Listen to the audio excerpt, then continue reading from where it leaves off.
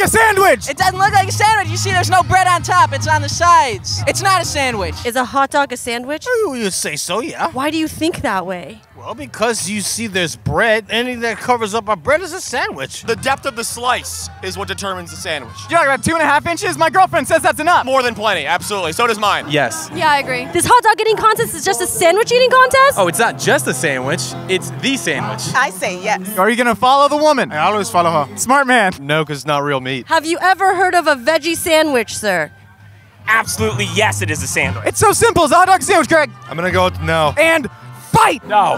Why do you feel that way? Hot dog is a hot dog and a hot dog roll. I'd say yes because it has the meat with the bread and you can add whatever you want in it. Is a burger a sandwich?